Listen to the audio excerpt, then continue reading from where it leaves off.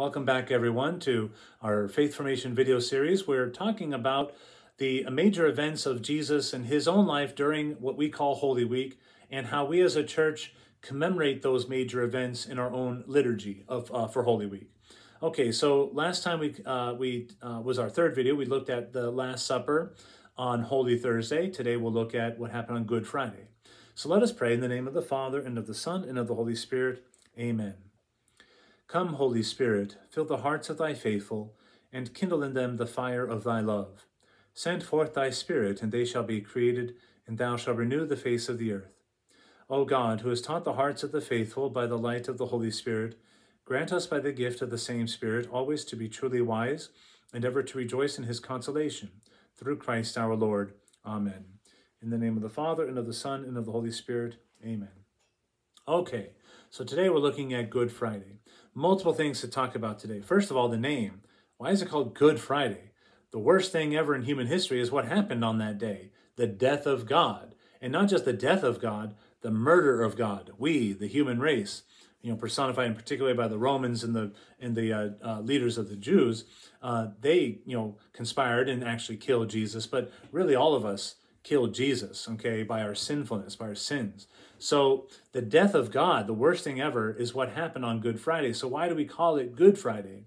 It's because even in the worst of things and through the worst of things, God can make good things happen. So if the very worst thing is what happened, God can make the very best thing happen as a result. So the worst thing that happened was the death of God.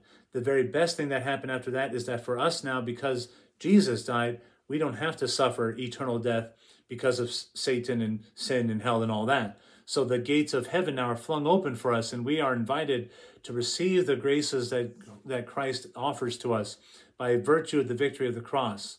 And so that's the very best thing, our salvation. Jesus died, so we don't have to.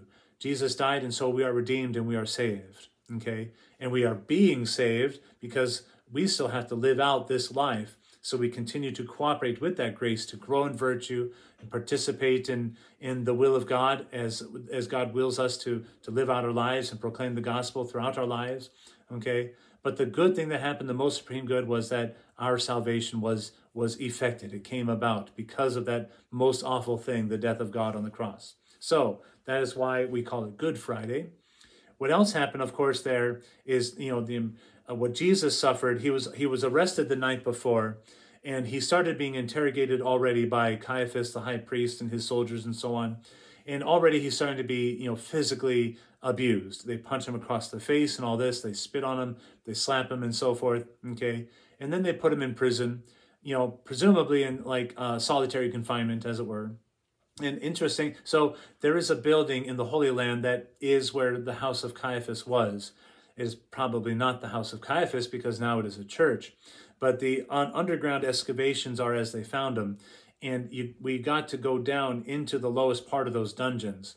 And the walls of this dungeon are, I think they were like 15 feet high.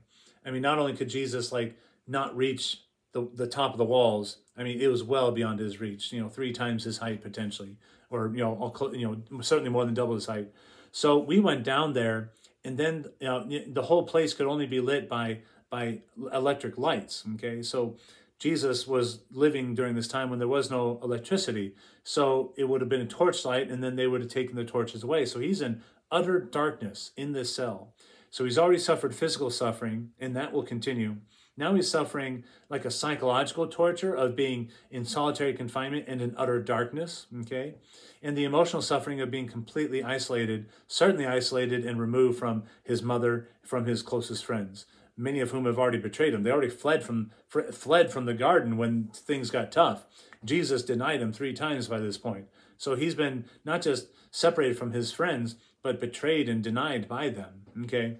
So his suffering continues. In the morning, he's brought to, King Herod, who mocks him. He's brought to Pontius Pilate, who, on the surface appears like he's trying to get him freed, but finally caves to the demands of the mob. By now, they are the mob. They're no longer a rational crowd of people. They are acting in a mob mentality.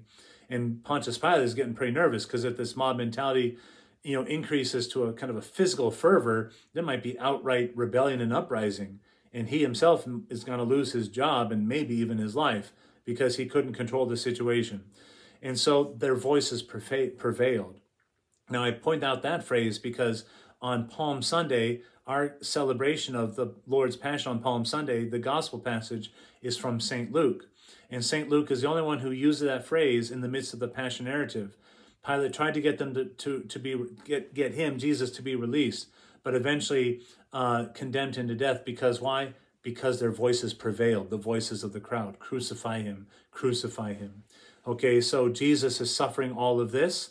He is sent away to be scourged. Now, this is another interesting thing. It says, and then Pontius Pilate had him scourged and then brought back. So he had him scourged, like 4 words, but there's a lot packed in there. It wasn't just like he was punched and roughed up a little bit. He was beaten maybe with canes, but with a torture device called a cat o' nine tails, which isn't just a whip, but it's a whip with 9 ends to it. And the ends weren't just leather straps. The tips of them had iron barbed, hooks at the end of them. So not only was Jesus whipped and it left a welt, but whipped and then the barbs entered his skin and pulling it back now tears his skin. So he is being supremely tortured physically. Cap that off with the crown of thorns and then the more abuse and the spitting and the name calling and the physical abuse.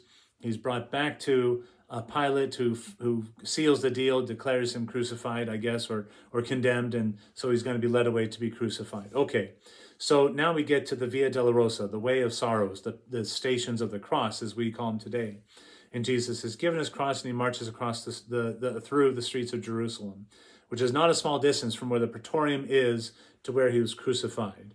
Okay, it's a distance, I believe it was a distance of about a mile. But he's already weak, nearly dead, lost a lot of blood and all that, and he's carrying a cross. He's sleep deprived. He hasn't slept in maybe 36 hours at this point, so there's that as well. Supremely dehydrated and all of the rest. Okay, so he's dragged, he's not dragged out, he's dragging his cross to the place of Golgotha.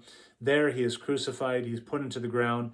Some scriptures, gospels say he was crucified at the 3rd hour. That means the 3rd hour after sunrise, so about 9 a.m., and then at the 6th hour, darkness covered the earth from the 6th hour to the 9th hour, which is 3 p.m., at which time he died. Other gospel accounts, talk about how he was on the cross only for 3 hours, not for 6. In any event, he was on the cross for a relatively short time. And even Pontius Pilate was surprised that he died so quickly. So he dies on the cross and then he is buried. Okay, so he truly died. This is God. In his humanity, he truly died. So Jesus is fully God and fully man, and he truly died. Okay, he fully died. He didn't swoon, he didn't pass out, he didn't do any of that. He died. Okay, we know that because to make sure he's dead, the soldier thrust a spear into his side, and from his side came out blood and water. All right, so the idea is that it pierced not just into his skin, but through the ribs and into the heart. Okay, wrong side, through the heart. Okay. And so you can't survive with a heart pierced like that for very long. So if the crucifixion didn't kill him, but he did pass out, the sword thrust is what would have killed him, but he was already dead. So this is what happened to Jesus on Good Friday. How we commemorate this liturgically is as follows. I already mentioned, let's see, we already talked about, we talked about what happened to him and the night before. How we do this liturgically. Good Friday is the only day of the whole year when Mass is never celebrated anywhere by anyone. There is no Mass on Good Friday. There's Mass the other 364 days a year, but not on Good Friday because Jesus is dead. So it's a way of depriving ourselves of the graces of the Mass to feel in a spiritual sense, maybe more in an emotional sense as well, that separation from God, from Jesus, who died, who is dead, okay? So there is no Mass. There's certainly no Mass in the morning. There's nothing in the morning. And then what we do it here at St. Mary is, and during the noon hour, about 12:30, 12:40, I believe this is open to everyone, but it's for the school too, our Stations of the Cross that day are a living Stations of the Cross put on by our 8th graders. And we started this last year. We're going to continue this tradition where it'll be outdoors in the field. And the classrooms are kind of all spread out in a circle. and we got a podium set up and we're reading the stations and so on. And then the students in their various roles are marching along. They're truly making a Via Dolorosa kind of in this track on the field and acting out each of the stations. So we're doing that at the noon hour, which is traditionally what the church has held to be the hour when he was crucified. Okay. And then in the evening, what the parish does, it's also, so by the way, Good Friday, like Ash Wednesday, is a day of fasting and abstinence. Abstinence from meat, of course, like every Friday in Lent, but fasting as well. So we're depriving ourselves of these comforts because this is, in many ways, the worst thing that could happen. God died, but as I said, the best thing happened through that. But for now, we're entering into that sorrow with Jesus. We're fasting. We don't have the Mass. It is a sorrowful day. Usually I've found that Good Friday is also a very sunny and relatively warm day, ironically enough, but sometimes it's cold and raining, so we'll see what it does this year. In any event, in the evening, we'll have another prayer service called the Veneration of the Cross. The Veneration of the Cross kind of unfolds like a Mass, but remember what I said in my last video, that Holy Thursday ends without a sign of the cross. It ends without a blessing. That's because it is the first part of a three-part liturgy. Good Friday, the Veneration of the Cross, is the second part of that liturgy. So it does not begin with the sign of the cross, nor does it end with the sign of the cross. It begins simply when the priest and the deacon enter the church. And it simply just ends, it fades out when they leave the church. And so we're wearing red vestments because this is the Passion of the Lord. But the altar is bare. There's nothing in the flowers, no decor in the sanctuary. The church is as bare as can be to try to emphasize the bareness of the world without the light of Christ. Okay, we have the liturgy of the Word. We have the Passion narrative proclaimed again, and then we have the Veneration of the Cross. Truly mean we're going to venerate. We're going to give honor to the cross, this torture device, but Jesus used it to defeat death. So it is a tool now. It is a weapon of the victorious. Okay, so we'll have a large cross in there for people to come and maybe genuflect before it, or place their hand on it, or maybe even kiss the cross. And then following that, so we have the liturgy of the Word, the Veneration of the Cross, and then the third part is Holy Communion. What? How can we have Holy Communion if we didn't have a Mass? Well, the evening before, we consecrate enough hosts that we have enough for the Holy Thursday Mass, and then the remainder we have enough to have Holy Communion on Good Friday at the Veneration of the Cross service. So the priest will go to the Chapel of Repose, that kind of sacramental Garden of Gethsemane, and return with the two altar servers with candles, preceding him with the ciborium with the hosts. And then we begin Holy Communion. And then the communion that remains is brought back to the Tabernacle of Repose, and there's a final prayer, and then it just ends. And we process out, and that's the end of that. Okay, so that's Good Friday. We got one more video in our series, so please join me again tomorrow as we look at Easter Vigil / Easter Sunday. Please stay tuned, and God bless you.